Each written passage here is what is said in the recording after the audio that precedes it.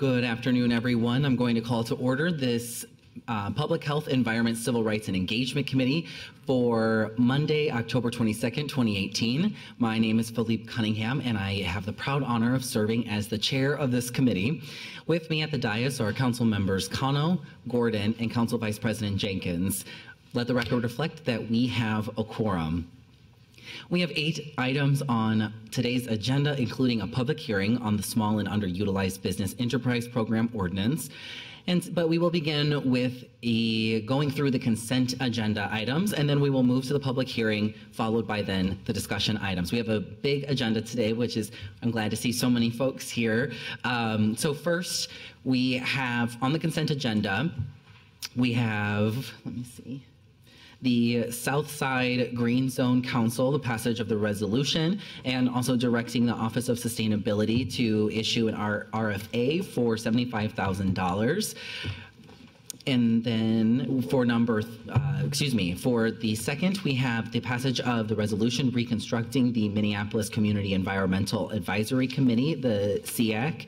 Number 4, we have the neighborhood name change, the Calhoun Area Residents Action Group to South Uptown. Then number 5 is referring to staff the subject matter of an ordinance amending Title 12, Chapter 240 of the Minneapolis Code of Ordinances related to housing, lead poisoning prevention and control, amending provisions related to lead paint disclosure notifications. So before I open up to questions from my colleagues, I actually wanted to take a moment to invite up Erin, from the chair of the Community Environmental Advisory Commission, just to give us a little bit more information about this. Thank you so much. Thank you for giving me the opportunity to speak. I appreciate it. I wanted to mention that the original reason why we started looking into the enabling resolution was the request from iMatter to add in youth seats. That made us start reflecting on inclusivity and how, as a body, SEAC has not really been reflective of our city as a whole. We tend to lack voices of people of color, lacking in age range. Often we don't have many youth voices. And so we wanted to start thinking more about how we can make some structural changes. We had detailed conversations March, April, May, and June that led up to edits to the enabling resolution. And we have made some significant changes that end up removing some of the categorical distinctions between like who can serve and like what sort of role they play on SEAC that tend to hamstring staff and applicants, staff from the sustainability division. And I do think that it's important to note that most SEAC members have been residents, whether they've held advocacy, technical, expert, industry, or agency positions. All the people who are on SEAC right now, even with these changes, could be reappointed. But this opens the door to allow other people to see themselves when they're reading the enabling resolution, see themselves as being somebody who's eligible to be able to serve on SEAC.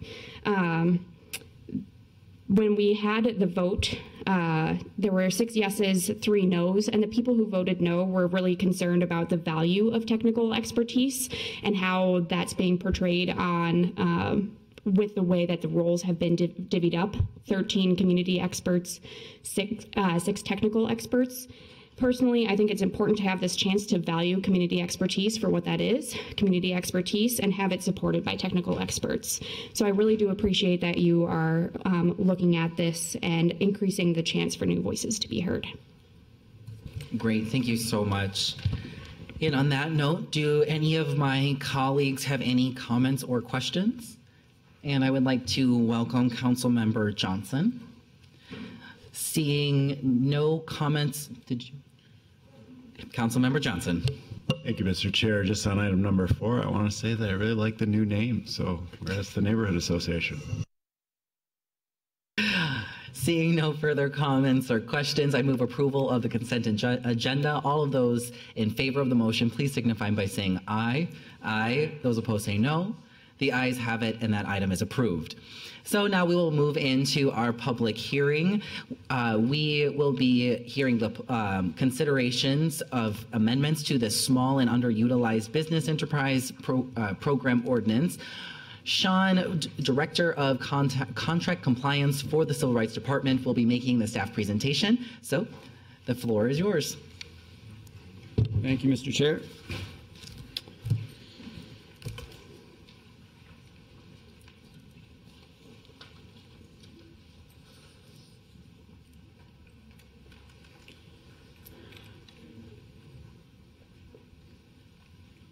Good afternoon, Mr. Chair. Members of the committee. My name is Sean Skibby. I'm the Contract Compliance Division Director in the Minneapolis Department of Civil Rights.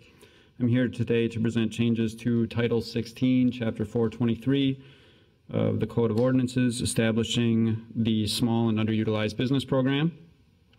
I'll start today with an overview of the SUBP program and what it does, and then address why these amendments are being brought forth today. And then last, I'll go into details on the changes to the ordinance before the committee, just a high-level overview, and of course have time for questions at the end. So about Chapter 423. The Chapter 423 ordinance establishes the city's small and underutilized business enterprise program and establishes that it applies to city contracts over $100,000. This program is a primary major component of the city's efforts to utilize minority and women-owned businesses. The program establishes that each applicable contract must be reviewed by contract compliance for opportunities for minority and women-owned businesses to be used on these contracts. If there is the opportunity to use these firms, there will be contract goals set to that contract. And in order to be awarded the contract, a bidder must either meet those goals or show good faith efforts to do so. If a contractor does not meet the goal or show good faith efforts, the contractor's bid is rejected. And if a contractor's bid is accepted, if a contractor does get past that hurdle, the contractor is awarded the contract. It must continue to demonstrate compliance with SUBP. So, very important program in the city's contract administration process. If I can, real quick, jump in here. Can you explain a little bit further what it means to demonstrate good faith efforts? Yeah, Mr. Chair, thank you. The requirements for demonstrating good faith efforts, that's actually a term of art. So on its face, that has sort of a plain language meaning that says, I sort of did my best. That's not what we're referring to here. Good faith efforts are actually articulated in the ordinance in 423.90. And there are essentially 7 factors that we look at that a contractor has to demonstrate that it undertook before it can be awarded the contract. So things like reaching out to minority and women-owned businesses, negotiating with them with a good faith objective to work with them on that contract, providing them information about the work that is required on the contract, and other things that are laid out in that section. Thank you. I have a question or comment from Councilmember Cano. Thank you, Mr. Chair. Just curious if you could help contextualize more about the $100,000 threshold for a contract, because I know there's been discussion inside the city about different levels and why, and so I'm very supportive of the $100,000 level, but would like to just hear the rationale for why we need to kind of stick to that, and just wanted to see if you could share what staff have been discussing on that point. Mr. Chair, Councilmember Cano, there has been discussion about that threshold and changing it. So right now, we are sticking with $100,000 in the SUBP program because we're essentially following the threshold for formal bids. It's also important to note that the $100,000 threshold aligns with the target market program. So SUBP right now does not overlap with target market because the target market threshold is up to $100,000. And the SUBP program is for contracts over that amount. So that's some of the context I think that's behind that threshold. I know there have been conversations about raising it or changing that threshold. Those conversations are not yet final, that no changes have been made, and so we're keeping that threshold at $100,000 for now. I have a question or comment from Councilmember Gordon. So this is a comment. So as lead author of the ordinance amendment, I felt very strongly that we should keep it at $100,000. $100,000 seems like a significant contract. There's the potential for that to be broken up into other pieces. And I'm worried about us going up so high that we end up missing more work and more money through other contracts. I do know that there was some discussion, because there is discussion about looking at raising it generally for the city to 175,000, and so that's why the discussion came up as well. Should we change this ordinance or not? And it's partly, I think, I mean, we had some interactions and discussions about it, but I really wanted to keep it at 100,000 for now and make sure we have that bigger discussion in a more thoughtful way. And at this point, I probably would oppose raising it even. Thank you for that comment. Do you have more for your presentation? I do have a few more slides. All right. If that's all right. The with you, floor Mr. is Chair. back to you. Okay, thank you. So next I'm going to talk about why we're amending the ordinance now and bringing forward the changes that we are today. There are really several reasons why they're before the committee today. First, the ordinance is set to expire on December 1st of this year. So that's just an important thing for the ordinance to continue and for the program to be continuous and not have a lapse. In addition, there are procedures and definitions that are important to update to ensure the ordinance reflects the disparity study findings, as well as ensuring the ordinance can be administered effectively on city contracts. And finally, the 2017 disparity study showed that disparities continue to persist in the city's contracting marketplace. This study provides the legal foundation required to continue to administer this program. So when we're talking about that extension, this disparity study provides us with the legally required evidence to continue to do so.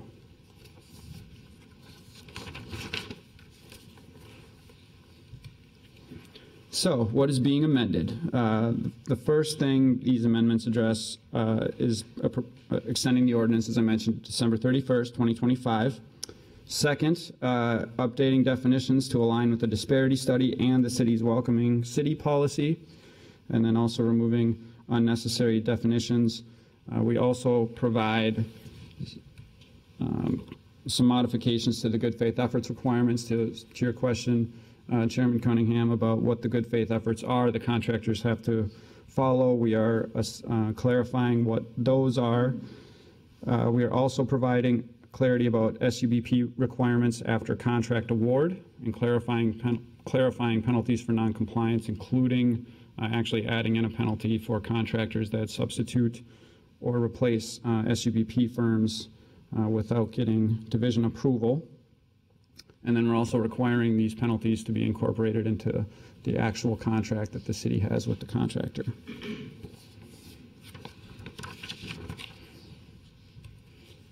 And that's really it for a summary. Again, I'm happy to entertain more questions. Otherwise, thank you to Chairman Cunningham, as well as Councilmember Gordon, for his leadership on authoring and shepherding this through the process as well. All right. Thank you, Mr. Skibby. Do we have any other questions or comments from my colleagues? Looks like they were all already answered. Thank you so much for this. And now let me go ahead and so seeing no further comments or questions, I'll go ahead and open the public hearing now. Thank you so much. Thank you, Mr. Chair. And so I have here that no one signed up to speak to this particular public item for this public hearing. For the other item, I recommend to talk to me afterwards or to submit your comment at councilcomment@minneapolismn.gov for the other item. So I do not have anybody signed up, but is there anyone else who would like to comment on the proposed ordinance amendments? Anyone? Yes, so we can talk about that because right now we're not talking about the public hearing is specifically for this item. So for number 2, we can touch base about that afterwards. Oh, this one as well? Okay. No, that's okay. It was a little confusing on how it was written here. Yes, please, so we can hear you in the microphone. If you could, please state your name and address for the record, please. Of course. Sorry for the confusion. My name is Shirley Heyer, H-E-Y-E-R, and I live at 2426 13th Avenue South, Minneapolis, 55404. I have a question about, you're saying 100,000 or more in income to be eligible for this program? That's what you mean? And then requiring methods of outreach to guarantee that they're outreaching to to encourage disparity. What about small businesses at that level? A lot of the businesses in my area and along Lake Street, in particular, and Franklin Avenue, are ethnic and culturally specific owners. And they have, I don't know if there's a limit that a number of employees you have for this to start, but they generally speaking hire within their own groups. And the disparity is being solved by having multiple businesses of all these ethnic groups in our area. Now you're requiring them to hire outside of their ethnic groups and show how they are doing that. Have you ever considered that part of the question? I'll sit down because thank you. All right, well, thank you so much. Is there anyone else here who would like to speak to this item? Anyone? All right, not seeing any further folks here to speak, I will go ahead and close this public hearing. We had some questions that maybe Mr. Skibby can answer. Would you be willing to help clarify some of those points for community members? Thanks. Mr. Chair, are you referencing public testimony? Sure. So thank you, Mr. Chair, for the opportunity to clarify. Just to clarify on the $100,000 threshold, that is a threshold for the contracts that the city enters, the amount of the contract with the city. And so there is not a minimum income threshold for the SUBP. Actually, there's not really a maximum income threshold, but there are thresholds to ensure that the business is actually small and underutilized. Those align with the Small Business Administration standards established by federal requirement. The city also follows a $1.3 million personal net worth cap, and so there are caps on the income to ensure that the program operates for small businesses. And in regards to hiring and using firms, first, I'll note that this is a contracting program, so it does not require employment. And as far as hiring, we do think it's important that contractors offer opportunities to minorities and women that are interested in working on these contracts and the businesses that they own. We do not mandate that the program is not a mandate. We require meeting the goals or good faith efforts. And as far as mandates on, or as far as any goals on utilizing minority or women-owned firms, we don't specify that any particular minority group is used when we do have an MBE goal. So with that, I'm happy to entertain any more questions that the committee might have, if there are any further that arose from the testimony. Otherwise, I hope that provides some clarification. Council Vice President, did you have something? We have a question or comment from Council Vice President Jenkins. I do have a comment. It is not necessarily a question for Mr. Skibby, but it's more of I guess a staff direction for the city attorney to look into, as I was getting briefed on this ordinance change, I kept coming across the term minority in the process, and so I asked Director Corbel and Mr. Skibby about what is the legal use of that term, and so I would like the city attorney office to help us determine, do we legally need to use the language minority in our documentation? City Attorney. Yes, Chair Cunningham and Councilmember Jenkins. I believe that the terms we use do parallel the federal programs that are similar in nature. However, if you wanted to issue a staff direction, we'd certainly look into if there are any other alternatives. I would like to issue that directive to determine if, in fact, we can use more positive language when we're referring to communities of color, as opposed to minority, which in my mind, and I think in the way that it's used, symbolizes a deficit, and we don't want to continuously perpetuate that language. Great, thank you, Council Vice President. So the motion currently on the floor is a staff direction instructing the City Attorney's Office to more deeply explore the language, the legalities around the language, with minorities, particularly within this program, is what I'm hearing? Particularly in this program, but citywide as well. But citywide, yeah. as we did find out more and more what are the legal requirements for the use of this term, I would like to see it changed in all of our language. Great. Is that clear? All right. So that motion on the table, we already have a move. So all those in favor, please signify by saying aye. Aye. Those opposed say nay. The ayes have it. That motion is approved. Thank you, Council Vice President. Back to the original item here. Council Member Gordon. Thank you very much, Chair Cunningham. I'd like to move approval of the ordinance, and really appreciate the work that staff put into this.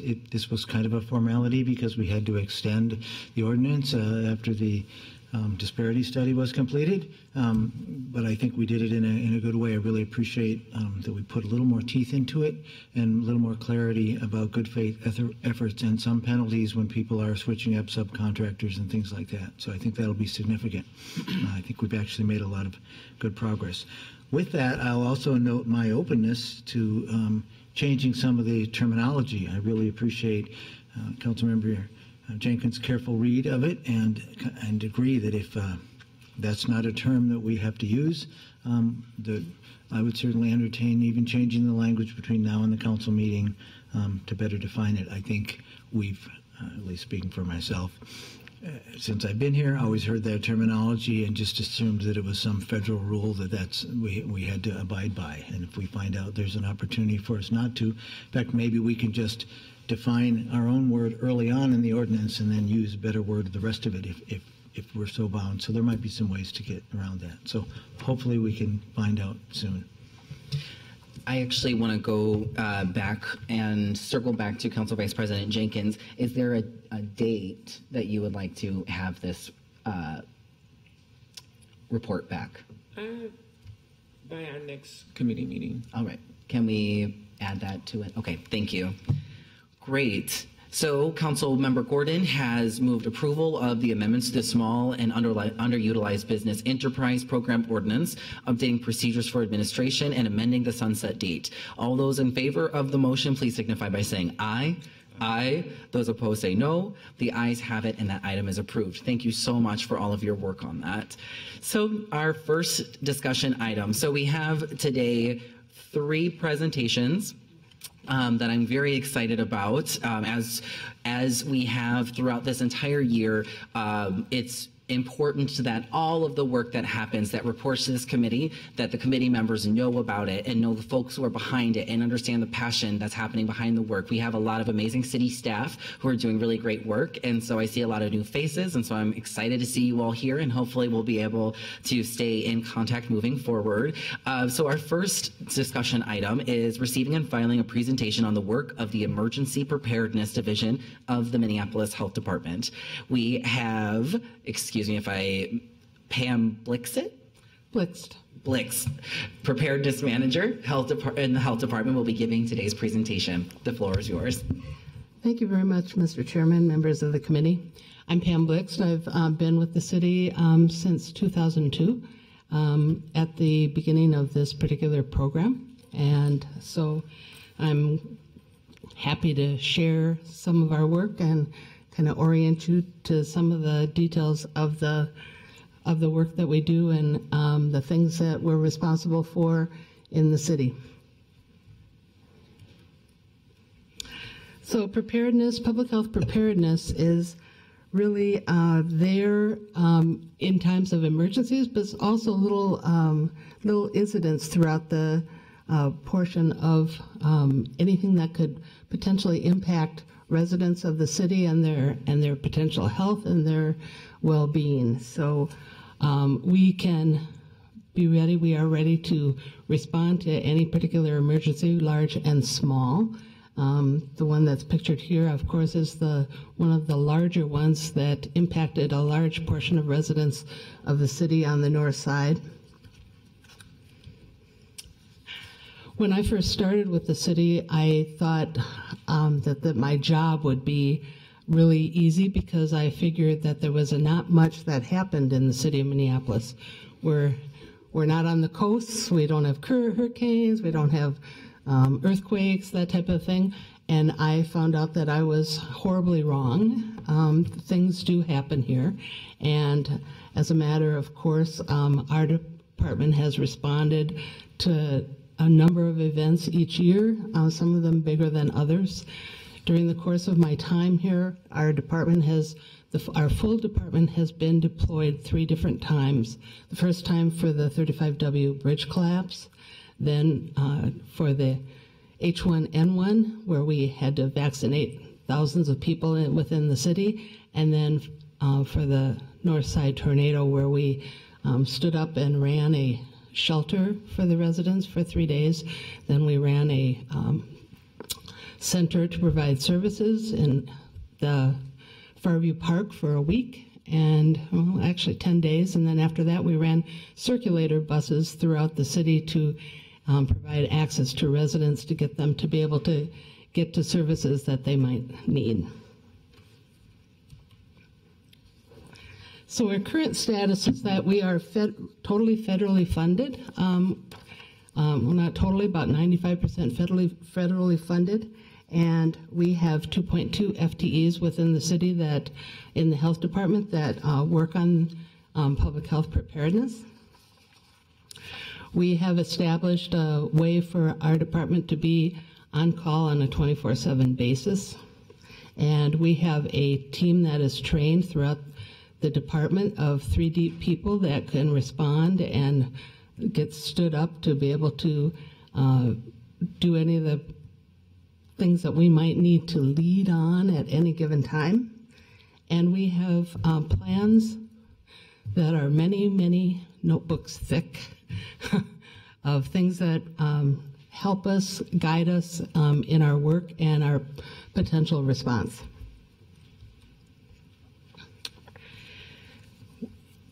One of the things that I wanted you to be aware of is that we are not just guided federally, but we are guided by state statute, and that the City Council is considered our public health board, and under that mandate, we have certain requirements for preparedness, and those requirements are listed here, and so I just wanted you to be aware of what we have to do on a regular basis. We are maintaining our partnerships, we conduct assessments, we train and exercise, we do surveillance and monitoring, we participate in recovery, and we ensure accurate communication. And all of those mandates are in place and will be in place if and when our federal funding goes away.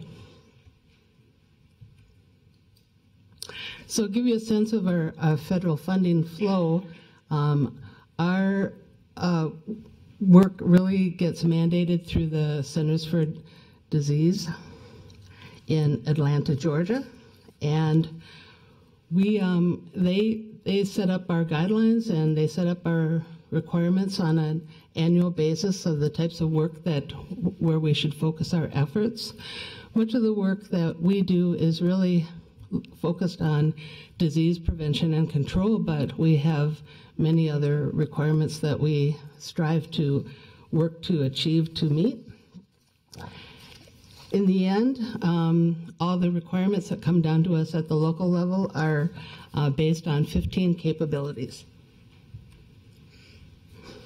All of these capabilities are set up in such a way that they're measurable, and they are ones that we can strive to achieve. They have a goal for us over a 5-year period where we are working to meet all the gaps and make sure that we have addressed all the concerns within the capabilities.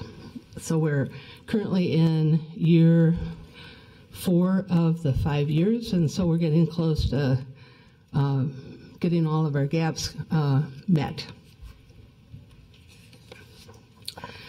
Another area that I wanted you to be aware of that the health department is responsible for within the city. We have a city emergency response plan, and that is run out of the Office of Emergency Preparedness in the Office of Emergency Preparedness.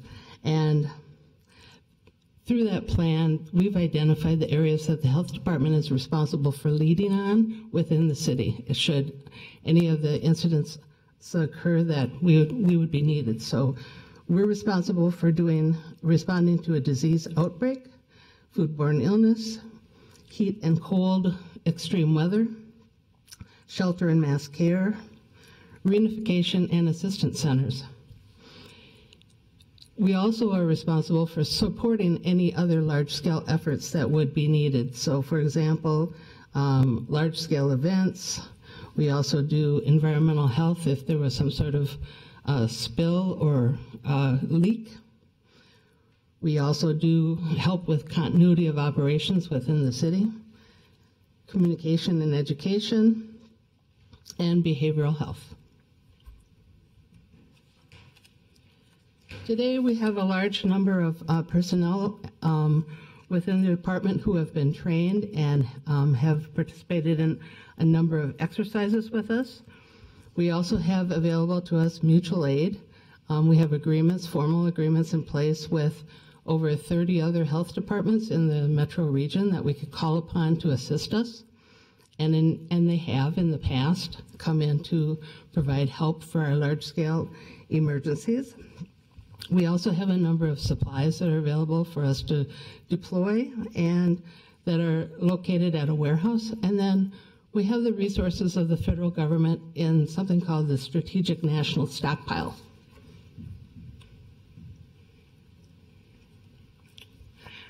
We have volunteers available to us that can be deployed. We have something called the Medical Reserve Corps.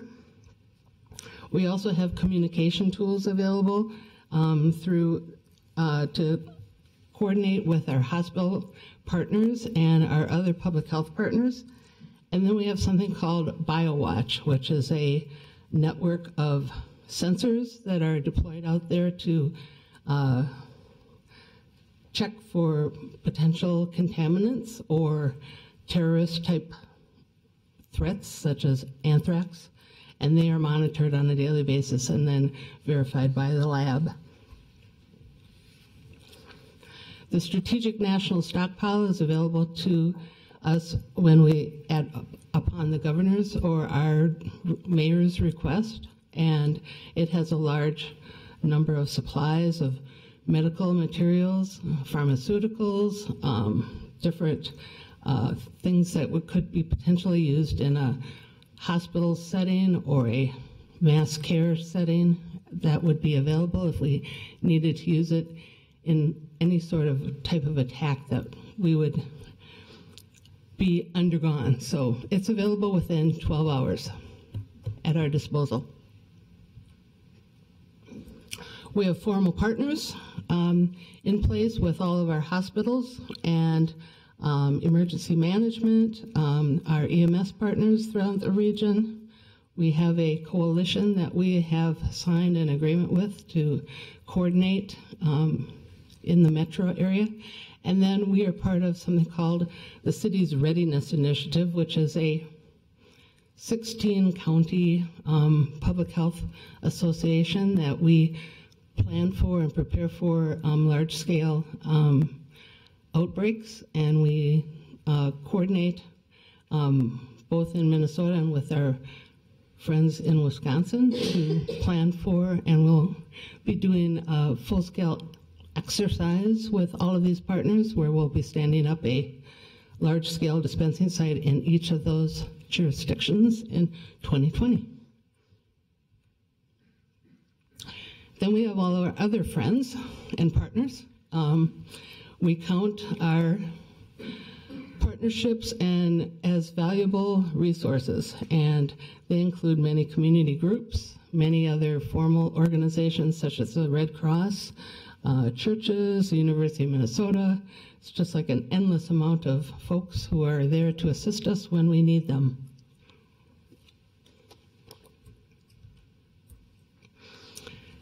One of the things that we have in place in our department is that we have a major partnership with our friends in Hennepin County. We coordinate with them to, we have a formal contract with them to do the disease investigation and control, as well as planning for some of our events for preparedness. So they too are part of our formal network that we can count on. Currently, as I know you're aware, is that we are involved in the response to the folks over at Hiawatha and Franklin, and we initiated our department's incident management team response in the middle of August, and we've been active ever since, planning for sanitation, healthcare coordination, as well as harm reduction at the site. And we will continue to work with our partners and everybody else to help move this along and bring an orderly transition. One of our big challenges is that our funding, federal funding, has continued to decrease, although in the last few years it's pretty much been stable. And so we are anticipating and that we will continue to receive federal funds, but we just never know. And so we just have to put that out there. That's that we are heavily dependent on the folks at the federal level for support. So, questions? I actually have a question. You mentioned briefly how there is a plan and that the health department's plan for an emergency fits together. Can you explain a little bit more about how you partner with the Office of Emergency Management and coordinate across departments? Sure. So the Office of Emergency Management has a full-scale city plan, and within the plan, they have identified who's responsible for certain areas of the plan. And within that plan, the last time it was done, which was about a year and a half ago, that it got fully rewritten, everybody went through and looked at who was going to be responsible for certain pieces of the plan. So for example, with the shelter aspect of the plan, technically within the city ordinance, the fire chief is responsible for sheltering. And so we met with the fire chief because the fire department really doesn't have the capacity to provide sheltering at this time, and they don't plan to. So we met with them to coordinate who is going to be responsible for the pieces of that, and we ironed that out and worked with the Red Cross and made sure that we have an understanding within all of us who's going to do what piece. So we've kind of, in every aspect, gone through who's going to do what and making sure that everybody has an understanding of what's being covered. Yeah, I just wanted to see how that fit together. I just want to recognize that you and your team basically are the barrier between us and a dystopic horror movie. I think we can take that for granted. And so just want to throw that out there, that, while... a lot of partners involved, right? Yes, but the fact that you are there helping to coordinate and organize that, so accept the raise and praise for the work because you do a lot of good work. So thank you so much. I have a question or comment from Councilmember Johnson. Thank you, Mr. Chair. I just appreciate the presentation and all the work and thought that goes into all of this planning. Obviously, it's work that we hope we never ever have to use or need, but as you've shown, there's been a lot of instances where it's really helped make a difference in people's lives and can be the difference between somebody living or dying in a lot of cases. So it's just greatly appreciated, all of that effort. Thanks. Great. Thank you so much for your time and your work and your presentation. Seeing no further questions, I move to receive and file this item. All those in favor of the motion, please signify by saying aye. Aye. Those opposed say no. The ayes have it, and that item is received and filed. So now we're moving on to our second discussion item, which is receiving and filing a presentation on the Environmental Health Division of the Minneapolis Health Department. We're having a health department party here today. We have Dan Huff, Director of Environmental Health, who will be giving today's presentation. Mr. Huff, the floor is yours when you're ready. We have some show and tell.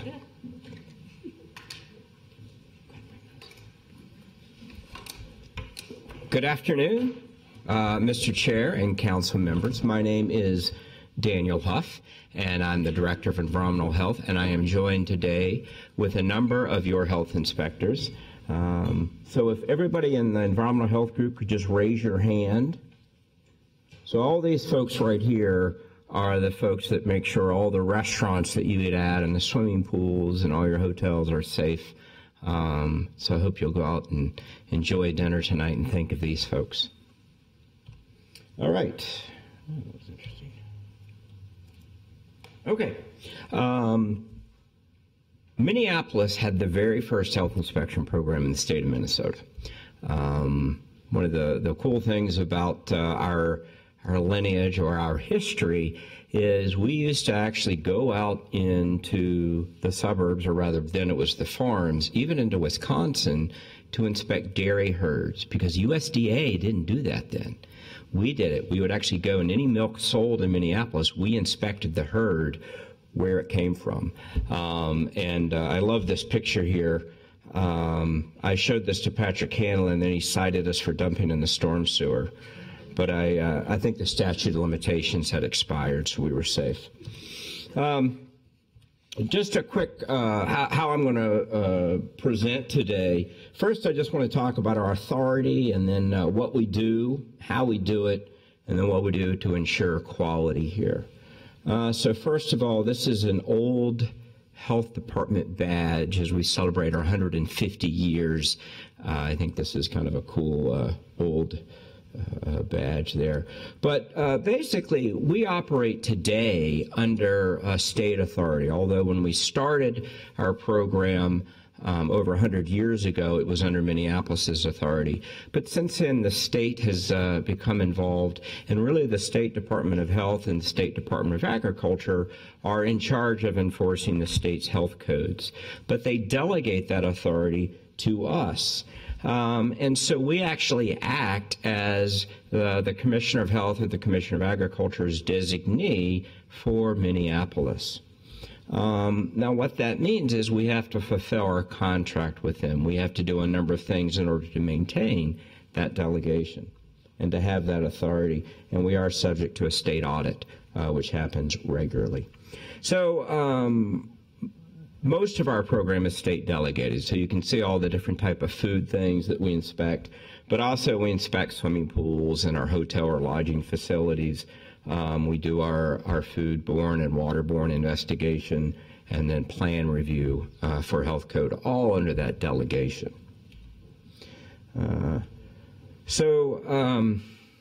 This is pretty significant for us.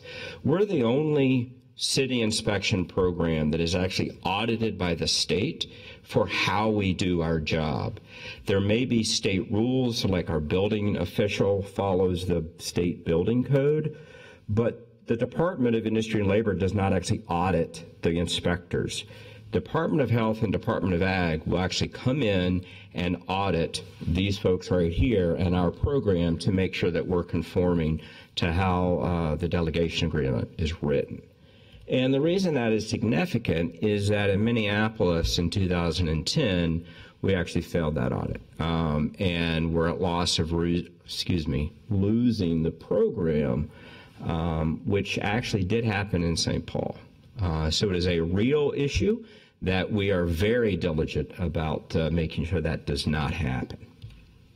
But we also have a number of city things that we do, city programs such as Green to Go or our styrofoam ban, staple foods, tattoo parlors, laundry, tanning, food defense. I'll talk more about that later.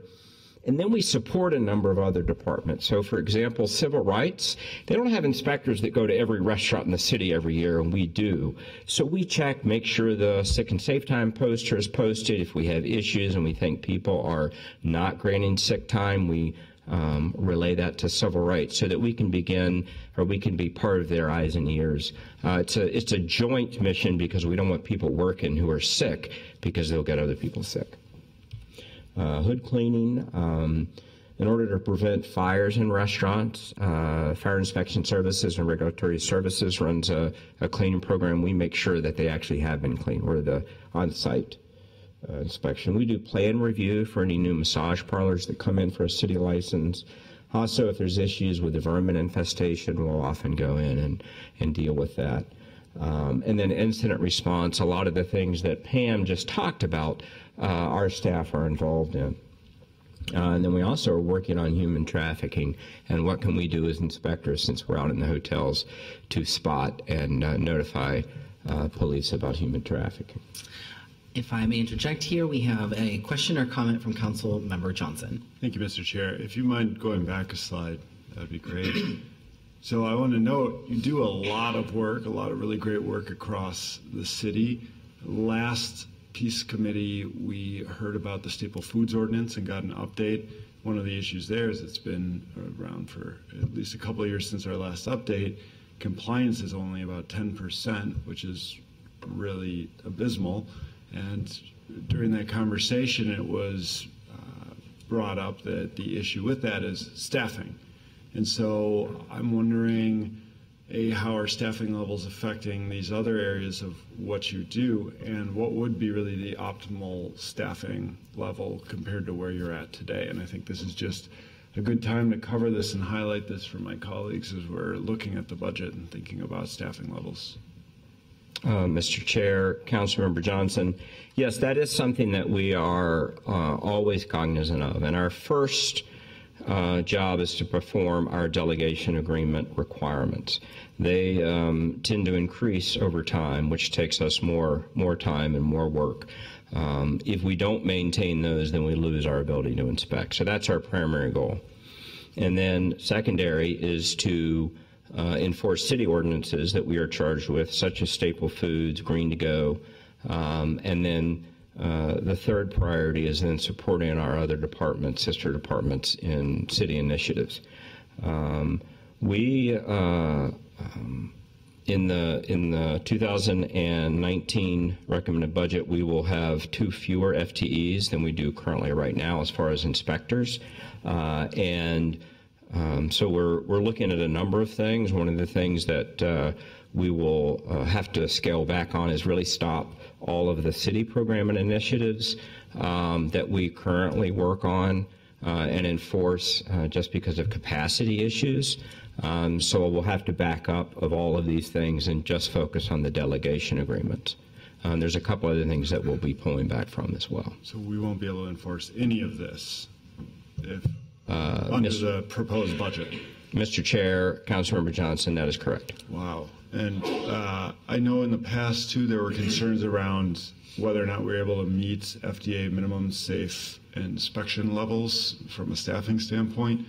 Are we currently meeting those levels, or are we falling short?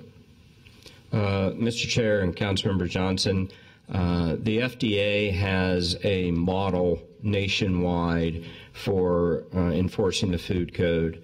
and they recommend that you have one inspector conduct no more than 250 to 320 inspections per year. The way our work budgets out for time that inspectors are inspecting our restaurants and such, they're doing about 400 to 500 inspections a year, so much higher than the FDA standard. Now, fortunately, we have above average inspectors. We have some incredible people working here who are very dedicated, and we work very efficiently. However, we are stretched and are nowhere close meeting those recommended national standards for number of inspectors. Wow. So what is the rationale, not to get too in the weeds here on the budget, because I know we have our budget presentations as well, but what's the rationale for cutting 2 FTE, do you know? Mr. Chair, Councilmember Johnson, that's not within my purview. I guess that's the mayor and you as far as how the budget is determined.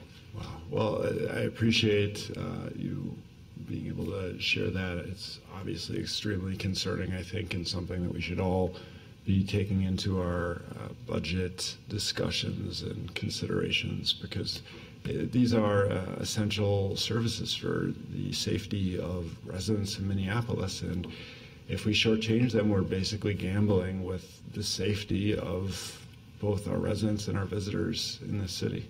So thank you for all the work you do, and to the rest of the team. Thank you. Just to be clear, just to get some clarification, for the 2 positions that won't be there next year, it was because in this year's budget it was one-time dollars, if I'm not mistaken? Mr. Chair, that is correct. That's correct. Yes. Okay, so then we just don't have ongoing dollars for that. And also, just for clarification for maybe folks who don't know what jurisdiction does what, when you talk about pools, does that include the Minneapolis parks, the pools there? Mr. Chair, yes. So any of the, because the program is delegated to the city of Minneapolis, we inspect any food at Minneapolis parks or any swimming pools at Minneapolis parks. So all of the wading pools, you know that it's, the pools are open when you see all these people gathering up their blue pool kits, and we hit them all in about a week. There's like 100 swimming pools in the parks. Is that right, Ryan? 70 wading pools plus some other pools out of the whole city. So, yeah. Great, thank you. I just want to make sure that folks had the clarification on that. Great, thank you. All right, and I'll be able to show even more of that. So what we do, we inspect 3,600 food establishments. Now, this is our number as of a month ago. These tend to change because Minneapolis keeps growing. Every time we add a new apartment building, we add a couple of coffee shops and a restaurant or so. But you can see it's quite a wide variety, including one of our best high schools in the city. That's where my son goes, so I had to go Teddy's. Here's our swimming pools, including the that hot tub that juts out over Lake Street, so we inspect that too. So anything that's in an apartment building or a condo building or at the Y or at the park, we inspect it. We even inspect the what's our baseball team, the Twins hot tub, to make sure that, you know, nobody runs around the hot tub. We also do all of our lodging facilities, so this is hotels, but it's also our fraternity and sorority houses. It's a number of different board and lodging facilities, such as group homes, and then some of our shelters, such as Harbor Light, and other places as well.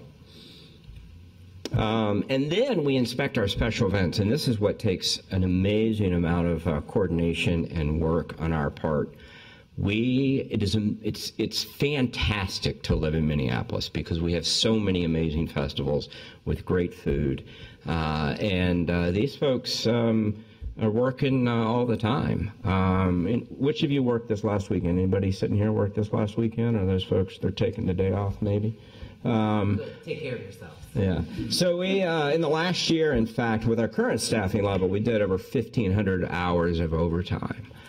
So we assign people, but then invariably we get last-minute requests, and just to make sure we can cover. Now, what we're doing right now, we have a triage mechanism. We're actually only inspecting about half of the vendors out there at our food events. We have over 500 festivals or events in the city a year, and then over 1,300 vendors, so we're getting about half of them. One of the things, we would probably go back to just 10% of those inspecting, just because we won't be able to afford that sort of a staff capacity. So kind of give you an idea of our routine inspections, I like to compare it to an annual physical.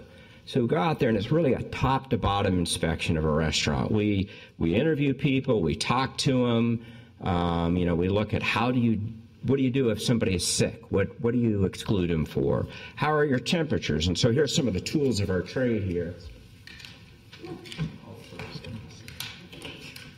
Okay, so we've got here a couple different kind of thermometers. So we have, this is our infrared thermometer, which FDA said be sure you don't use the infrared when you're doing the Super Bowl, so no one mistakes it as a laser sight. Temperature control is one of our really big things. Here's a pH meter. If you have, Chem Fresh or anything, a fermented product or an acidified product, pickled product, we check the pH to make sure that's actually killing the bugs. We check our sanitizer equipment, make sure everything's working correctly. It's all about making sure that the conditions will prevent the growth of any bacteria or viruses. Let's see here. Why is nothing happening? Now, what's interesting here, there are 890 different standard orders within our land management system, and the health inspectors have to choose the correct one for that correct situation. And in the last year, these folks conducted 4,600 routine inspections, so that's that full annual physical. And then of those, we did 1,200 re-inspections. So those are people who didn't pass the first time. We go back and we re-inspect, and then they get things fixed. Some people we actually have to go back a third time, and then we sort of ramp up our involvement with them. And we also did 1,800 other inspections. So those are complaints or fire calls or plan review inspections, all sorts of things. We issued 25,000 orders. So that means these folks called 25,000 different things in our restaurants. They're very thorough and it's very precise. We do plan review. We have a great plan review team. Anybody that has a new restaurant or remodeling a restaurant has to go through plan review, and then we also check and sign off on anybody that's changing ownership. We do outbreak investigation. And the goal of outbreak investigation, that's when all of the things that we do didn't work and we have the out-of-body experience that nobody enjoys, pictured here. These are the ones that we've had in this last year. Some of them were pretty serious. Oh, and I forgot cyclospora. How could I forget cyclospora? It was the most exciting one we had. We had a couple that were part of national outbreaks, both the E. coli 0157, that's a very dangerous one. We did have a couple people hospitalized over that. Although we had some deaths in Minnesota, fortunately no one in Minneapolis died of that, and that was tied to the romaine outbreak, nationwide outbreak. We do national events. We presented earlier about our work on the Super Bowl, so that was quite a fun and involved effort. But we also do food defense. Now, food defense is a new area for us, and food safety is what these things are used for. Food defense is protecting the food supply from intentional tampering. Maybe corporate sabotage, maybe just angry employee, maybe bioterrorism. And to do this, we've worked with a lot of different partners, and the Super Bowl was where we really rolled out a robust food defense program and are continuing to work on this. Just want to thank our partners both at MDH, also FDA, I forgot to put FDA on there, but FBI and the Minneapolis police as we develop better protections for our food supply. So how we do it? Well, we have 3 guiding principles, and these are really important for us. Whenever we have a question, whenever we come up with a problem, we think, okay, what are our 3 guiding principles? First is protect health and safety. Second, though, we always support our businesses and we support our community. And then third, we're part of a city that works. That is, we fulfill our delegation agreement. We're effective stewards of city dollars. Everything we do is done well. So the base of our program is to fulfill our delegation agreements. Of these, with MDA, the city brings in about $500,000 of revenue for those MDA or agriculture facilities. For MDH facilities, we bring in about $4.5 million of revenue. So these two delegation agreements are worth $5 million to the city in revenue, but in addition to that, it allows us to actually be the inspectors, not a state inspector. So if you're going through and your building inspector says this thing, as opposed to having them go to the state and ask what their inspector says for health, they just talk they're on 2 floors away from each other, so they just talk and work it out, so the customer never has to feel like they're getting pulled in different directions. One of the value adds, and it's a huge value add that we bring in Minneapolis, and we are known nationwide for our program of education, technical assistance, and outreach to our communities. Difference in Minneapolis, about 70 to 80% of our restaurants are locally owned. In the suburbs, 70 to 80% are corporate. It's really easy to inspect. No offense to Bloomington, they do a great job, great inspectors. But when you go to TGI Fridays and then you go to Ruby Tuesdays, not a lot of different. When you go down Lake Street, there is no TGI Fridays. There's no corporate run places. They're all local, homegrown restaurants that are all very different from each other. A lot more interesting, but a lot more challenging as well. So we provide free online training. If you work at a licensed establishment in Minneapolis, we give you a voucher to take these free online training, and you get a certificate for each one you complete. We have created the only Somali language certified food manager course in the U.S. Far here, Dr. Farrar is pictured on the left. She is a former health inspector, now has her PhD, and she runs this program for us. I might add, this pretty nifty thing right here is an award we received from the U.S. Chamber of Commerce Foundation, a national award. We were one of 10 awardees based upon this program and our work with the Somali community. We're very proud of that. We also have in-house food worker training. When someone is really having a hard time and they're getting a lot of violations, we send them a letter and say, hey, you got a lot of violations. Seems like you might need some help. We'll help you for free. We actually hire a consultant, not us, so they're not afraid of the health inspector because they look pretty scary sometimes. We'll go in and provide hands-on training for their entire staff in their kitchen using the inspector report as those are the things they need to work on. Really an amazing program we offer. We've got this food safety photo guide we've developed. We got videos that are in 6 different languages. Some of them feature our own staff. We've developed these new posters, and we have them now as magnets on your basic food safety. And we've worked with a private consultant who is helping us get from our technical language to an easier to read format. So they're creating these for us. We got checklists, and we do business forums. We partnered with the mayor's office and council member Warsami to host a forum for the entire city. All the city departments for our Somali business owners had over 200 attendees, non-city staff attendees at that. We're very proud of these. These are labor intensive though, and as you can imagine, we'll be pulling back on these next year as we have to really focus on our delegation agreement.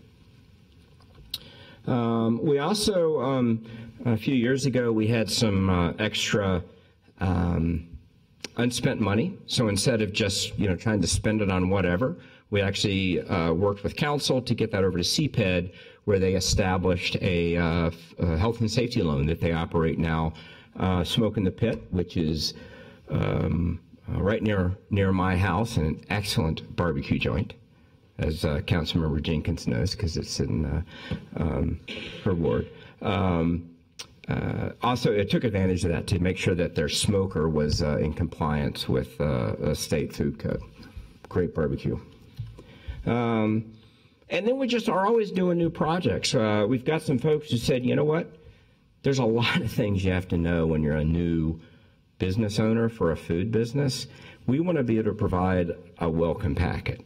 So we developed a welcome packet, and on the very first inspection, their area inspector sits down with them and shows them, here are all the things that we provide for you, and here's how you can use them. If you use these tools we've created for you, it's going to go a lot easier for you. It's also about developing that personal relationship. Each inspector is assigned a district. So, for example, Chair Cunningham, Logan here inspects your district or your ward. And it's about making that relationship so that if a business has a question, they can just call up their inspector and say, hey, what do I do about this? Because we're always there to help. Now, how we ensure quality is with Kathy, right here. We actually do a lot of things. One is we have very highly trained staff. In order to be a health inspector, you have to have a college degree with at least 30 hours of science, approved science. And most folks are a science major of some description. You have to be a registered environmental health specialist within 2 years. That's a national test. It's I took organic chemistry in college, and this makes organic seem like easy cake. The registered environmental health specialist test is incredibly difficult. We have to do emergency preparedness training because we do participate in a number of exercises with our health department. And we have a lot of languages here. A lot of languages are represented, language proficiency, and that's important so that we can better serve our constituents. 3 of our folks have master's degree, and we even have a doctor. We have a veterinarian on our staff. All right, so we have standard operating procedures. Because we are inspected by the state or audited by the state, we have to be very precise in how we do our business. So we have, how thick is this, Kathy, 100 pages or so? Oh, at least. Yeah. So one of the things that Kathy does is she trains everyone to follow our field guide. We also have created marking instructions. So there's, 850 different standard orders. Got to make sure you call the right one under the right situation. So Kathy and Bob, her colleague, the other senior health inspector, have developed these market instructions. So in every case, this is, if you have a question, you go there, it tells you what order to call it. This builds consistency so that you don't have one inspector calling it one way and another inspector calling it a different way.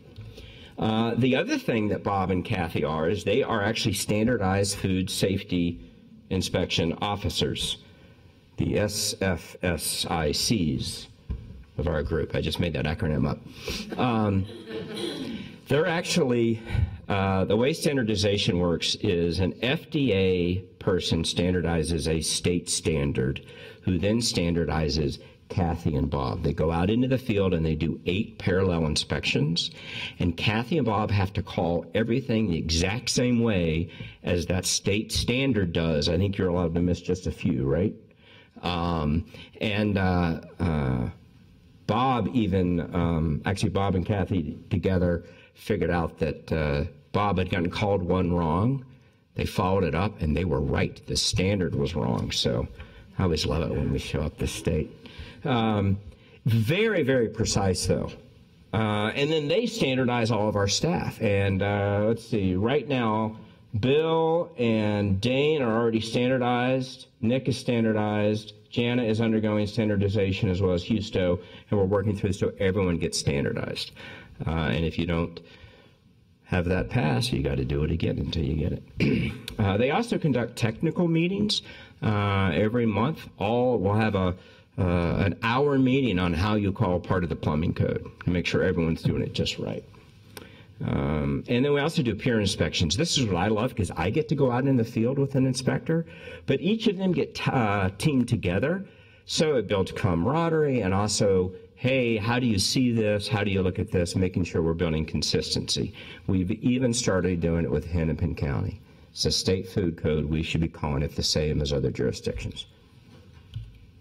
And then we have a number of additional projects that we've been working on with Councilmember Gordon, health and safety issues around entertainers and our sexually oriented businesses has been an ongoing project. Dane has been one of the primary workers on that, providing our protocol. And as Pam mentioned, we're working. We got 5 of our team who've been very involved in coordinating issues at the Hiawatha encampment. And no story would be complete of our food lodging pools without our most famous businessman here, which is Jaquan Faulkner. This is a buddy of mine, and joined him for lunch when he was up at the fire station. Jaquan gave me a little junior firefighter badge that I put on my phone so that I can always remember him. While this was a great story, this is not a one-off. This is a representation of those guiding principles I talked about. Everything Jaquan did, he had his permit was paid for, right? We don't waive permit fees. You set the permit fees, we just enact them. Now, we help pay for it, for his first permit. He had to meet all the rules, all the regulations. He had to have his hand washing station, his thermometer. We helped him get that, but he had it, and we trained him.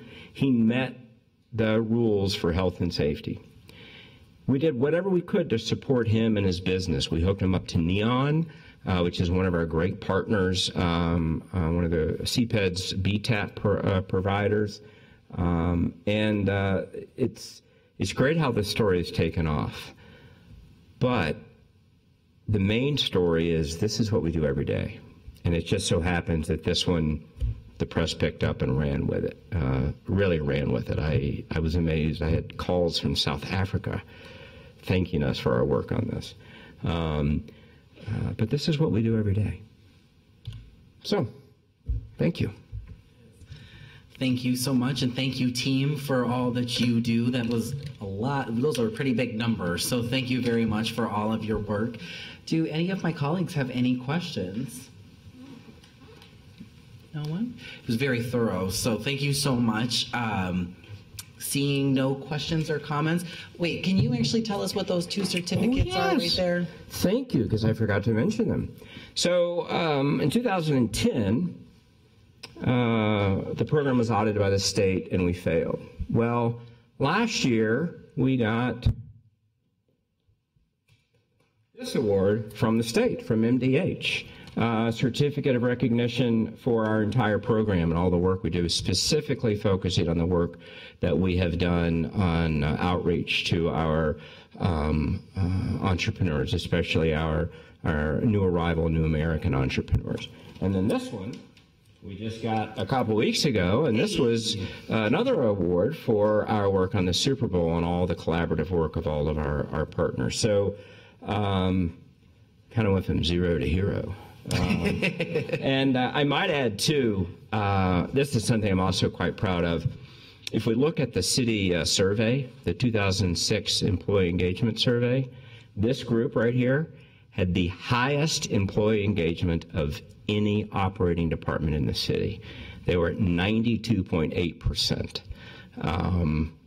employee engagement. So they love their work. They're incredibly hardworking, and the things they do to keep all of us safe, I sure do appreciate. So thank you, guys. And just to clarify, you meant 2016, right? You said 2006. Okay, great. Sorry, 2016. No, I just was like, I think you may have meant sooner than that. I did. Thank you. All right. Well, thank you so much. And on that, I see no further or no questions or comments. I move to receive and file this item. All those in favor of the motion, please signify by saying aye. Aye. Those opposed say no. The ayes have it, and that item is received and filed. Our final discussion item is receiving and filing a presentation on the Urban Scholars Program. I have a special place in my heart for the Urban Scholars Program, having been someone who has worked with Urban Scholars and has worked closely with the program in my previous work at City Hall. So Cassidy Garnier is here from the Civil Rights Equity Division, and she will be giving the presentation. The floor is yours. Good afternoon, Chair Cunningham, Vice President Jenkins, and committee members. Thanks for having us today. My name is Cassidy Gardenier, and I oversee the Civil Rights Equity Division. And I'm also the director of the Urban Scholars Program. So I'm here to tell you a little bit about our program and about the amazing results that we're seeing. Sometimes these programs, it's just about feel good, which we'll get to those stories. But we've undertaken an evaluation and a longer-term strategic planning process and getting back some of the results that I think you all will be excited to hear about. I would like to start by introducing our team. Oh, they all moved. Here I have Maria Lee. She is the City of Minneapolis site coordinator, so she is the one who's responsible for all the scholars who are placed here. She manages those folks plus their supervisors.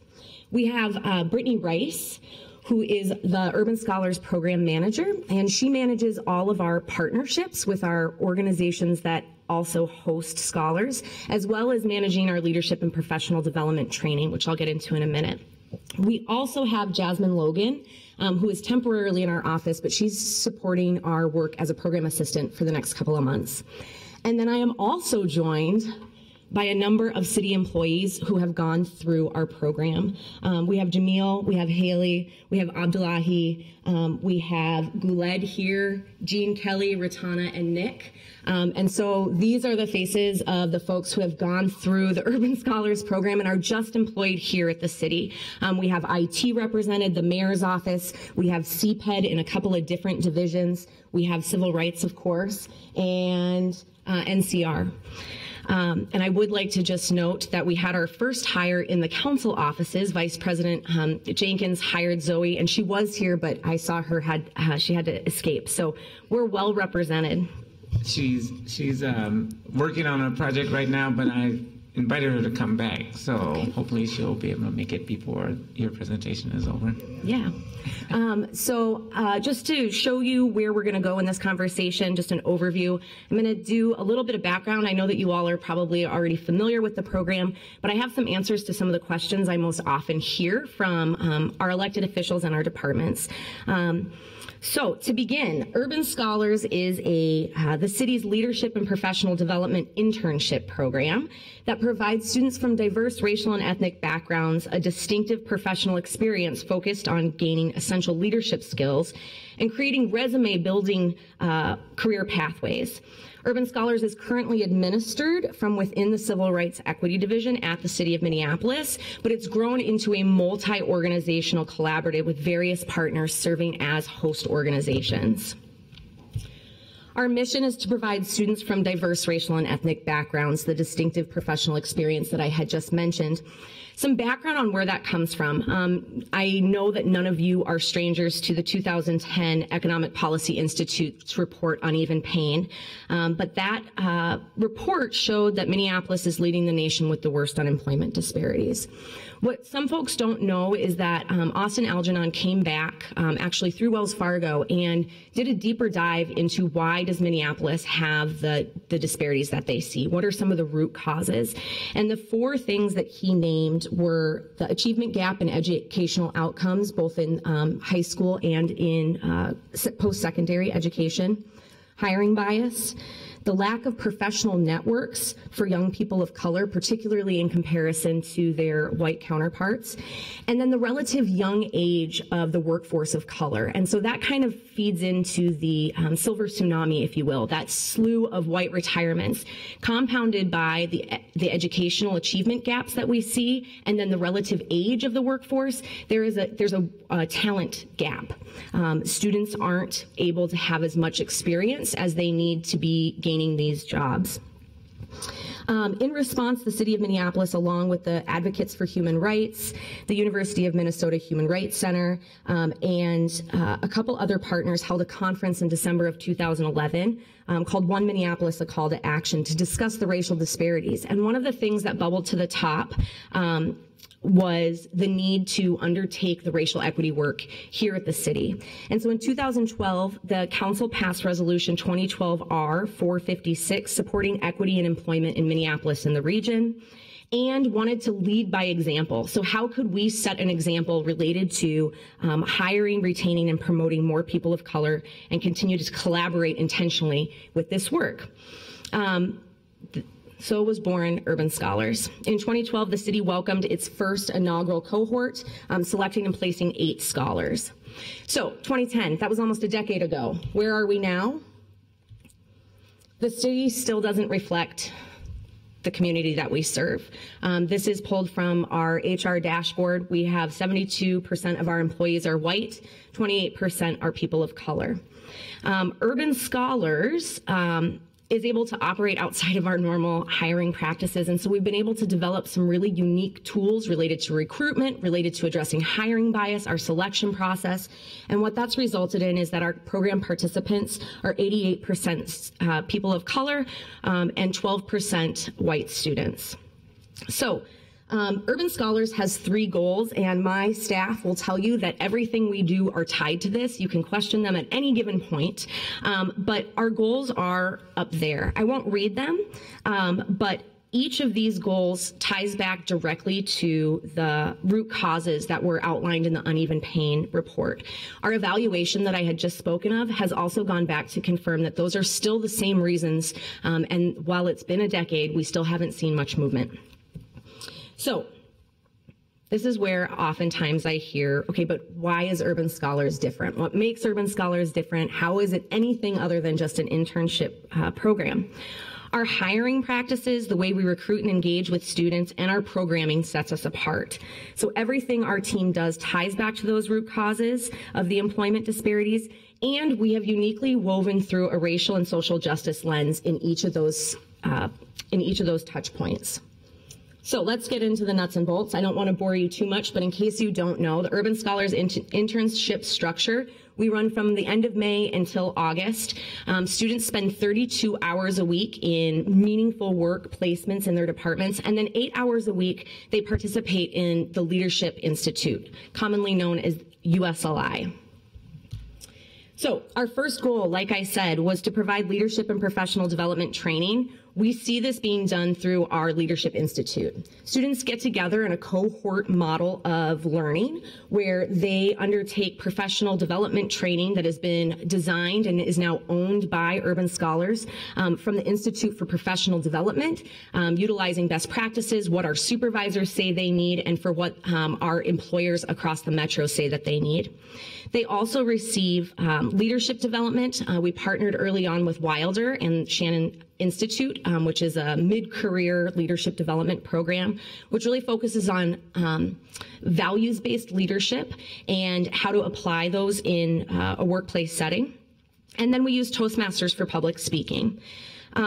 The one thing that isn't captured here and can't be captured in a binder or a tutorial or a teaching guide is what we provide in this space is oftentimes where students can come together, young professionals can come together to talk about what it's like to be in their placements, whether it's intergenerational differences between leadership and themselves, whether it's facing microaggressions in the workplace. We provide a safe space for students to really unpack what it means to be your authentic self in public sector, what it means to be working within the institutions that so many of these students are hoping to change. And we spend a lot of time unpacking all of that.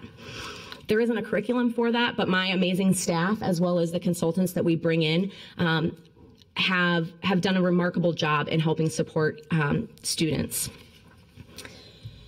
Our second goal is meaningful work. Urban Scholars has set out to reclaim the term intern. You shouldn't need professional experience to get an internship. And that's one of the things that we find here in the city is that oftentimes departments are able to just simply select someone, whether it's someone they know, they can put up an advertisement, they can fill these temp positions without having to move beyond the boundaries of the groups that they know or continuously involved with.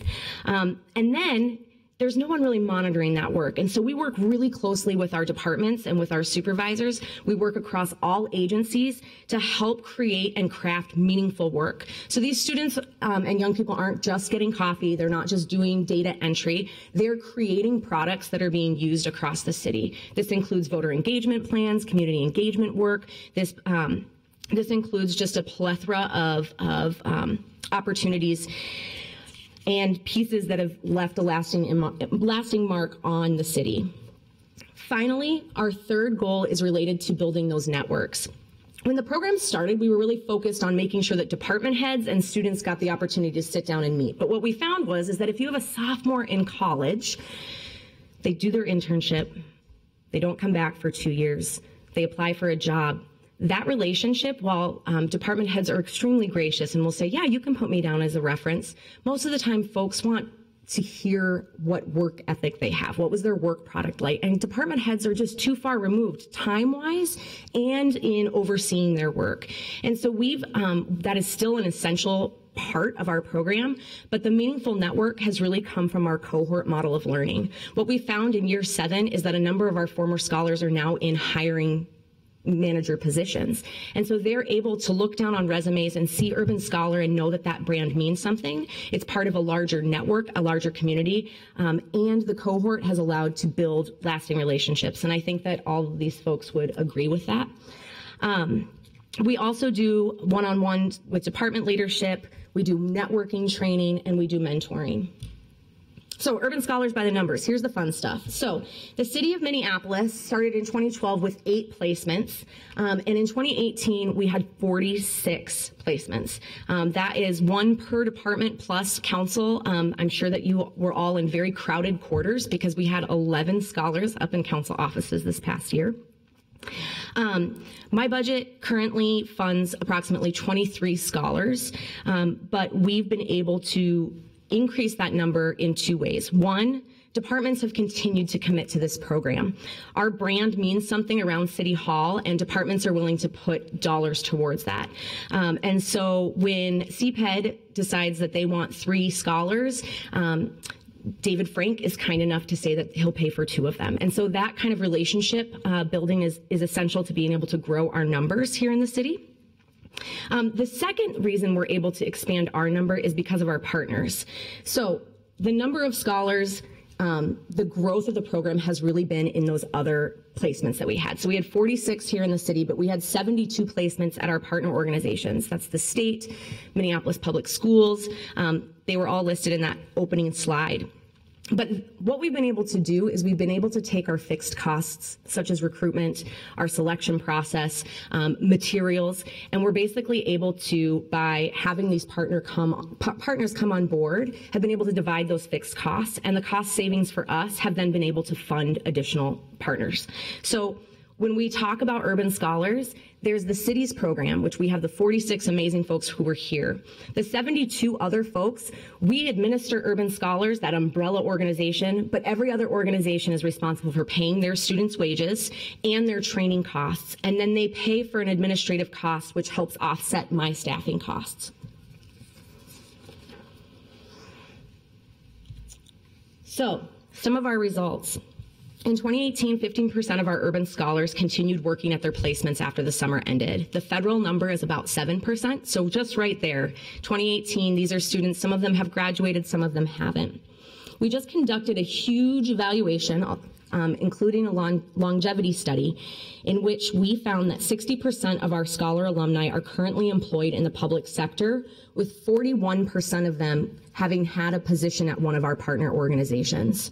That's unheard of in public sector internships. Retention is extremely hard, and so that is a number we're extremely proud of. Over 95% of our alumni credit Urban Scholars with helping them to get where they are today.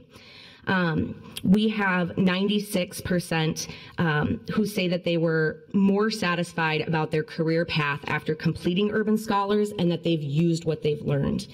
96% of our supervisors said that they would hire their scholar if that was possible. So numbers only tell part of the story. The experiences many of our scholars have while participating in the program are beyond what these numbers show.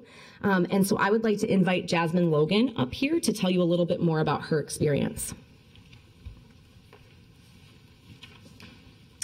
Good afternoon, Chair Cunningham, Vice President Jenkins, and the rest of the committee members. So my name is Jasmine Logan. I work within the Equity Division of the Civil Rights Department. The work I do is directly focused on the Urban Scholars Program, I do content review and assessment to help inform curriculum changes and enhancements for the next cohort. So, however, my passion for the program goes well beyond my work tasks. I participated in the program for 4 summers. I spent all of my time during those summers with the city, where I also worked as a part-time employee while I finished up my degree at the U of M.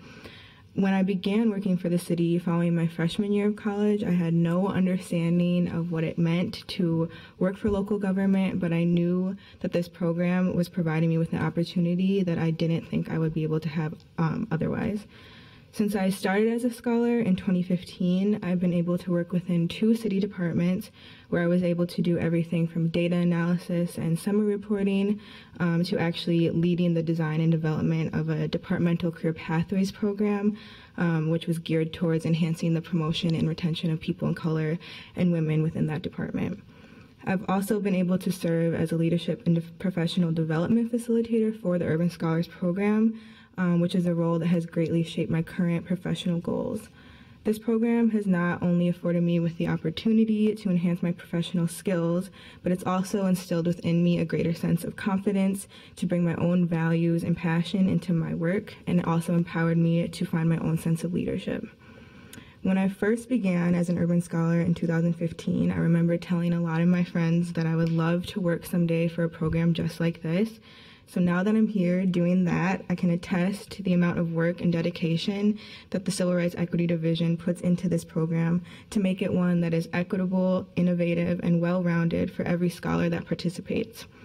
Over the years, I've made countless friends in this program, many of whom are here today, and I can say with confidence that every single one of us would tell you that because of the support and dedication of the staff, this program is one that has enhanced many lives and provided countless opportunities that we may not have otherwise had. It was an honor for me to participate in the Urban Scholars Program for 4 summers, and it is an even bigger honor now to work for the same program that has changed my life and the lives of so many others. So, thank you. Thank you, Ms. Logan. Thank you, Jasmine. So just to give you a little bit of a preview of what we have in store for 2019, we're not going to close the employment disparities with 72 interns or 118 interns. But what we do know is that that is an opportunity to each year not only work with the scholar, but work within organizations. So that's 118 supervisors, that's 118 work teams, and we have had the opportunity to go in and do training across organizations and the agencies that host these scholars. And so that's where the systemic change is coming in. We believe that it's going to do a disservice to these students who we so invest in. If they get into these organizations and it's not a place where they want to stay. We know through the greater MSP work that we're not retaining young people of color at the same rates as their white counterparts. And so our work can't just be with the scholars. The work extends beyond that to our partners and their organizations, and we'll continue to do that work into 2019. We hope we will continue to do this work. We're hoping that we will place more scholars working with the organizations to make sure that when we recruit that there are the opportunities afterwards for them to stick around. And we're going to continue to make process improvements based on the based on the evaluation that we just underwent to make this a program that is really something supervisors can use and the scholars. Some challenges: staffing capacity. Our program has grown from 8 to 118, and our staff size has stayed the same. Another issue that we have is that because we're uniquely placed in civil rights, we're not HR. It makes it difficult to place students afterwards. And so in the case of Jasmine, she is a temporary employee. She donated so much time through her facilitation training. She's served on our ambassador, as an ambassador for our program. And we invested in her for 4 years, and we don't have a position for her. And so we will continue to work alongside HR and departments to make sure that the positions that we're placing scholars in are not just kind of secondhand work, are not just these positions of like nice to have work, but are really training up these young people to fill the positions that we know will be open. The The final piece is just maintaining our brand. The students, we've heard overwhelmingly from them that it matters that they have Urban Scholar on their resume. And so as we expand both internally, as we expand to other partner organizations, and as they try to make the program fit their organization, we believe that it's essential to make sure that that racial equity and that social justice lens is woven throughout, no matter who's hosting, no matter who is leading this work within those organizations. We want people to see Urban Scholars on a resume and know what's behind those words. And with that, I will stand for questions. Great, thank you so much. Do I have any questions or comments from my colleagues? Council Vice President Jenkins. Wow, well, I guess I can't resist an opportunity to just continue to be a huge cheerleader for the Urban Scholars Program. And in my previous role as a policy aide, we hired one of those 8 Urban Scholars early on, and it made a tremendous impact on me and our office. And then, you know, subsequently I was invited to come and speak to the Urban Scholars upon the completion of one of the summer programs, and now I've had the opportunity to hire a former Urban Scholar on my permanent administrative team. And you know, I think she had been an Urban Scholar for 2 years, and so the preparation, the confidence and encouragement that she received is really paying off in really big dividends for me and in the work that we're trying to do in the Ward 8 office. And you know, I think it's really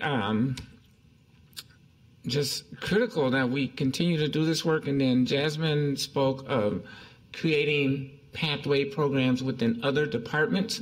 And so while these 72 or 118 positions alone won't close the gap, but the ripple effect will certainly play a large role in closing some of those gaps. So I commend you all on your hard work and commitment to yourselves and lifting yourselves up and taking advantage of these types of opportunities. And thanks to the Civil Rights Department and your staff and you, Ms. Kanye, for your work and helping to bring these young people along is really commendable. So thank you. Mr. Chair, Council Vice President, thank you, and thank you for your commitment to the program. It's without you all creating those meaningful positions, and that makes it so that these students can come in and actually start to impact change in our institutions. So thank you. I have a question or comment from Councilmember Gordon.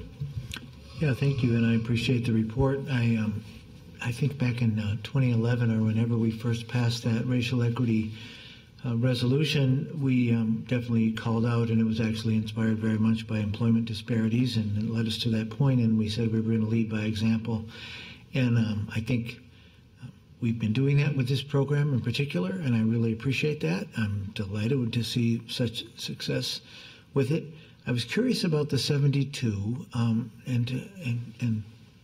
first of all, that kind of shows that maybe we are leading by example, because we started this program in-house, and then it took a few years, and then others were interested enough that we could help them do that. Who are the partners, and does it look like anybody's going to take it up on their own?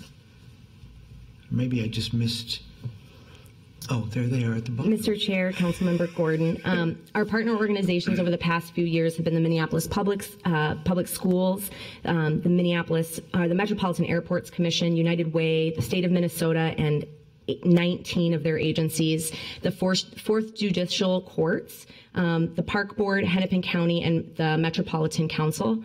And those are our partners. They all have varying numbers of participants in their program. Right now, Metropolitan Council is the only organization that manages their own cohort. And we, in our process with the evaluation and our strategic planning process, are looking at what does sustainable growth look like. And that includes looking at our partnership structure. Many of these organizations will never have the capacity to have an entire cohort of 15 to 20 students. And we found that in the literature, and what makes our program so special is that cohort model of training. And so we are looking at ways to help organizations adapt and adopt the program in ways that work for them, but that still maintain that brand and that quality of training. So they're managing their own program, but that still includes the 72, but they just have a big enough cohort that they operate separately and outside of our cohort? Mr. Chair, Councilmember Goodman, yes, Councilmember Gordon, that's correct. Metropolitan Council has a very robust internship program. We've actually seen results that since they've taken on Urban Scholars, their other internship program has increased in diversity. Their pool of candidates has become extremely diverse in comparison to where they were prior to the program. And they have taken our program and our materials, and they are administering their cohort in-house. That's correct.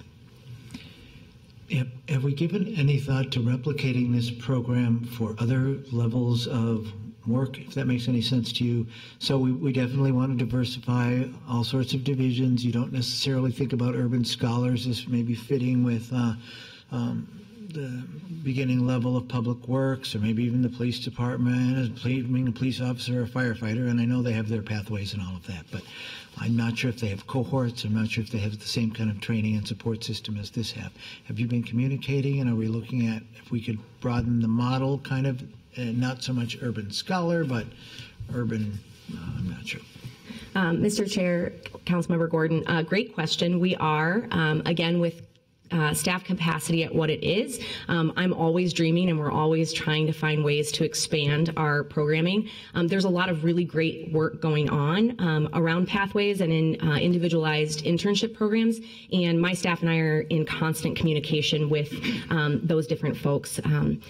For example, the EMS Pathways program that Erica Prosser runs, our Urban Scholars come in the summer and provide support for them. And so our scholars are taking a lot of the materials that we use, that cohort model, to try to bring those students together and create and foster that same kind of environment. So in terms of looking at other places that it can be replicated, we are always looking into that.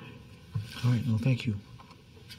Great, thank you. I just want to also throw out there, because I was thinking, for example, about the city assessor having a pathway program for city assessors, and would love to be able to figure out ways to be able that the council can be of support with making the connections between those various pathway programs in the different departments. I did have a question. The original budget request for Urban Scholars was $150,000. $30,000 was included. Can you explain what the ask for $150,000 was? Yeah, absolutely. Mr. Chair, council members, my initial budget was based on wage increases. Currently, the state of Minnesota, who is one of our, I would say, our biggest competitor in terms of placements for scholars, pays their scholars $18.62 an hour. We start our scholars at $16, so that $30,000 is to just bring those 23 positions up to be competitive with our largest competitor, which is the state of Minnesota. That's still under many of our public or our private corporation internships. Target starts there, folks, at 19. 3M is at, I believe, 21. Cargill is at $22 an hour. It was also in response to, as the minimum wage goes up, we want to make sure that we're valuing the work that these young people are doing, because this isn't just pushing papers. This is high-level professional work that they're contributing to and leading. The other asks were related to the 50 requests that I received this year for placement. We weren't able to place scholars in all of them, and a substantial amount of time for my staff and I were working with departments on scraping together funds to place those 46. There is a want and a need to place scholars, but my budget only allows 23. So a chunk of that 150 was to be able to provide at least one scholar to every department, plus to every council office if they so wish. And then the remainder of those dollars, we have a number of nonprofit partners across the metro who are interested in supporting this work and in hosting urban scholars. We've had requests from arts organizations like the MIA, the Walker, the Minnesota Opera, all the way to some of our other partners in our work. So Neon, Emerge, Project for Pride and Living. These are all organizations that would love to partner with us, but don't have the funds. And so the additional dollars were to replicate the step-up model, which is for those nonprofits to help subsidize wages to allow there to be a nonprofit focus, because that work is so aligned with what the public sector is trying to do, and we can't do it without our nonprofit partners. And so that was what the additional funds were for, is to start a nonprofit cohort in subsidizing wages.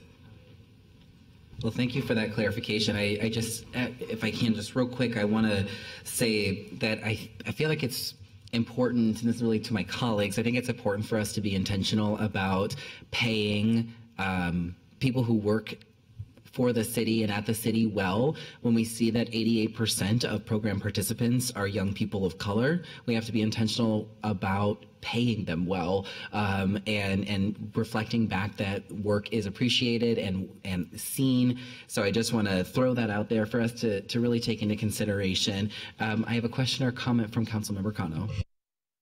Yeah, thank you, Mr. Chair. So we've had the pleasure of hosting urban scholars at our office before, and we've had to learn sort of how to integrate that energy and talent into our office, because everything's so fast moving and the projects are so different day to day. And, you know, on the city council end of it, you might wake up thinking this is my work plan for the day, and you get into the office and it completely changes based on an emergency that's happening or a motion that's being brought forward. So I have a lot of respect for the urban scholars that have worked with the council before, because I think it is kind of a different type of organizational culture that is not the easiest to navigate.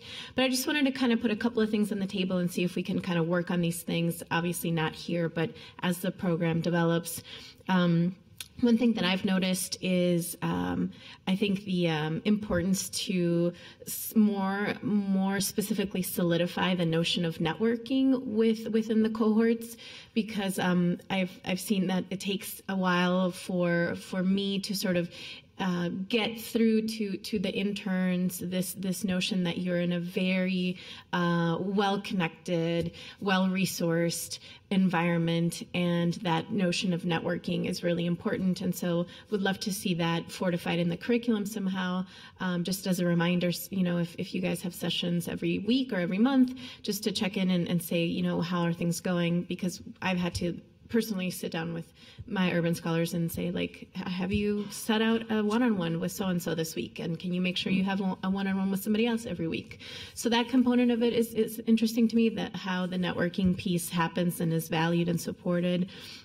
The other component was the notion of community involvement. And so talking about how an 8 to 5 is not going to necessarily lead to an 8 to 5, especially in this kind of work. And maybe I'm talking very specifically about the city council kind of political end of things, where many of us didn't, you know, necessarily get this job by just showing up to an 8 to 5, but it's connected to all of the neighborhood groups that you go to, all of the community work that you do, all of the issues that you advance, all of the sort of clubs and sort of efforts that you're a part of.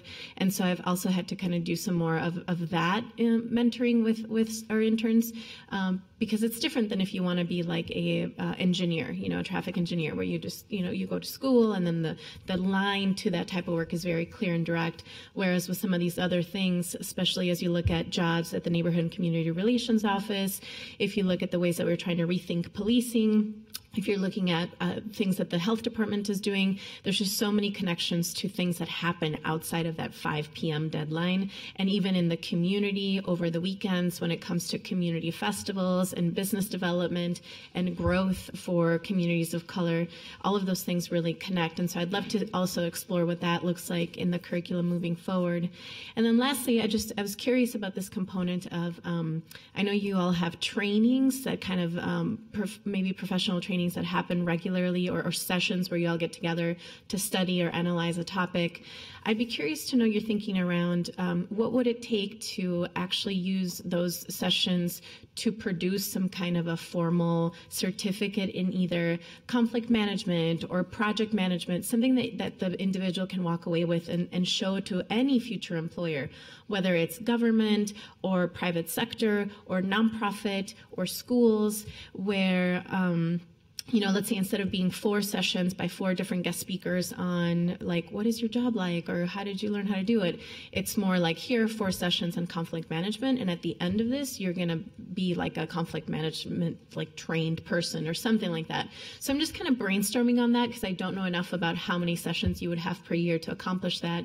But for example, one thing I see in our team is the ability to, just have like the social media communication skills, having them have that be really down on your resume or list of expertise, as well as project management, because we just manage so many different things within the city that any organization would love to have, I think, somebody who can say, I've had 12 sessions on project management, and I know how to do it, and here's my certificate. So I'm just curious about what that conversation looks like within your realm of work and what you're thinking about how to utilize those sessions maybe in a different way. Mr. Chair, Councilmember Cano, thank you for that feedback, and I would be happy to follow up with you on how some of the work we're already doing aligns with your thoughts there.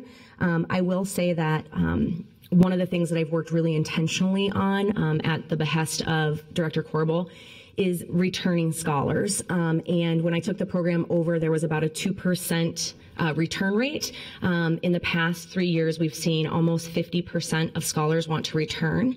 And what that has resulted in is tiered programming. And so the training that students get their first year is really foundational.